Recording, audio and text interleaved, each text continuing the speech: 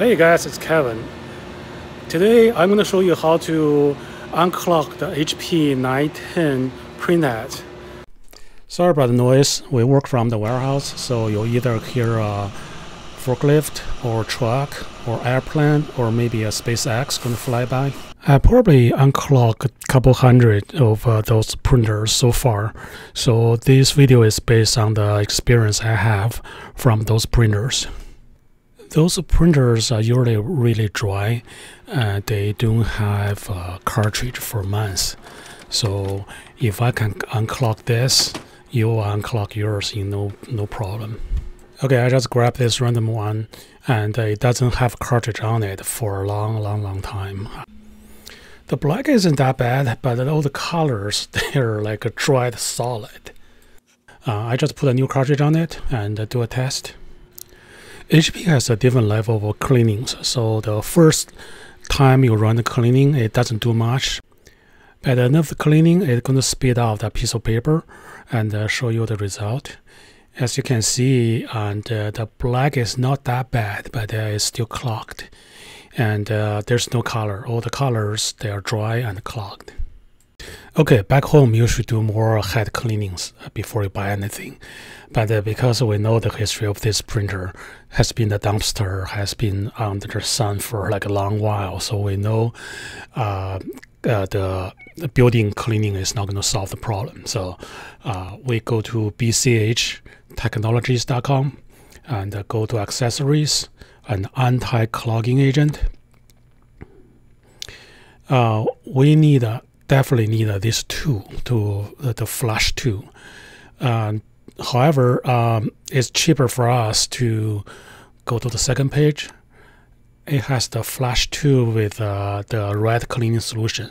There are 3 levels of cleaning solution. There's a green one and there's a red one. The red one has the maximum strength. And back home, if you want to use green one, that's fine. But again, this printer is heavily clogged. So today we're going to use the combination of the red cleaning solution plus the cleaning tool. We're going to get a little container and add some cleaning solutions to it. Then we suck some solution into the syringe. For the bigger one, you only need to fill 1/3 or 1/4 of the syringe. Now we're going to take out all the cartridges. Okay, let's make a diaper for the printer. So get a paper towel, fold it in half, then fold in 1/3. And then now just tuck it underneath the printhead. Oh yeah, cut the power off before you do this. Your left hand should push down the tip evenly, have an even pressure. If you don't have an even pressure, you're going to see the juice come out all around it. This piece of black washer is a sandwich between your tip and the base. So not only you need to stop the leaking from the top, you also need to stop the leaking from the bottom. So to do this, you need to have an even pressure. Now I'm going to switch to the smaller tip and do the rest of the colors. Remember, your goal is put some those red clean solutions inside the printhead and leave it there. And your goal is not to totally flush everything out of the system. Now the printhead is filled with cleaning solutions, and we just put the cartridge back, close the cover, and then just leave it overnight or for 12 hours. 12 hours later, don't forget to take the diaper out before you plug in the power. So now the printhead is filled with cleaning solutions, but the cartridge filled with ink. We just use a printer's built-in function to do a cleaning that will suck out the cleaning solutions. Okay, you can see the colors back, and that's not bad, but the magenta have a white strip in the middle. So we'll go to the second level of cleaning. Just click clean again. Okay, here's our first cleaning.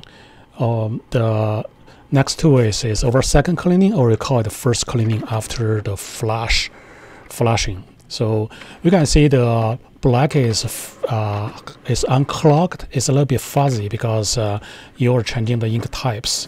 And the color's back, but I have a white strip. And this is the third one. And the third one, compared to the second one, you can see that white strip is gone. But the magenta, where it didn't have a strap before, now has strap. That's because you run out of magenta ink. And this is the quickest way to add the ink to your cartridge. Now you can see the magenta is solid, but I have a little bit of stripes. And at this stage, do not clean anymore. Do not clean the next level. Just leave it like that and leave it for a couple hours and come back and it's going to be perfect. If you still have problems, probably want to just repeat the whole thing one more time and before you throw the printer in the garbage. Oh, by the way, the black look a little bit fuzzy because I'm not using the real ink. I'm using ink combined with a wetter solution, so after I unclog it, I can sell it. So that's why the black look like a bit fuzzy. Oh, by the way, I'm going to put a link to the unclogged printhead because I'm selling those printheads. I'm going to put it on the description section. But if the link is gone, that means everything is sold. I hope you enjoyed this video. Visit us at www.bchtechnologies.com or locally, Greensboro, North Carolina. Cheers!